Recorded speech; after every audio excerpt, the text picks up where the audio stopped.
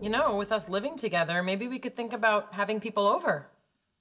We have people over all the time. We have the maintenance people, the pizza delivery man, we have that UPS driver who feels the need to ask how parts of me are hanging. You know what I meant. All right, fine. Let's say that we were to entertain people. What type of gathering did you have in mind? Huh? A meal? Lunch, brunch, dinner, afternoon tea, a formal tea? Is it a party?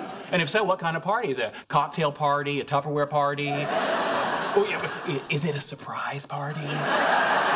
Oh, I hope it's not a West Coast party, because according to the man on the radio, a West Coast party don't stop.